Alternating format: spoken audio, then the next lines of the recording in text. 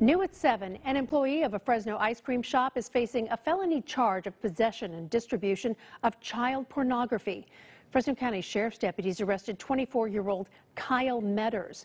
And tonight we're learning about an internet search that could eventually be used against him in court. CBS 47's Kara Rucker joins us live in studio to tell us why this may be the worst year on record for this kind of crime.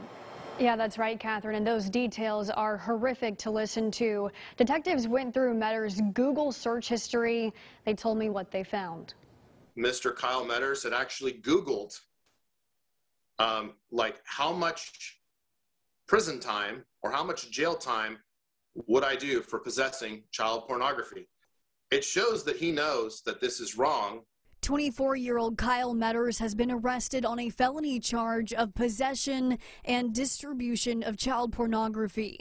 A picture from the Sheriff's Department shows Metters' arrest Friday outside of the Ridgeview apartment complex. Sheriff Zanoni tells us about the shocking nature of the evidence in this case. They're violent, they're disturbing, and it's something that should never happen to young kids and even as young as toddlers in our community.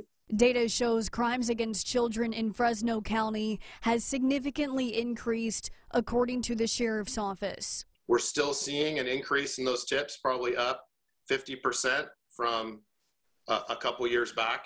2020 being the worst year on the books for child sex crimes in Fresno County. 2020 was probably our highest year for tips and for arrests. Sheriff Zanoni says there are two reasons for the massive increase, one being the amount of online usage being up in 2020 from parents working from home and children learning virtually. These individuals involved in this predatory behavior, they know this, so they're out there, they're online. The second reason being round-the-clock work by law enforcement. We've been very aggressive and it's been a priority.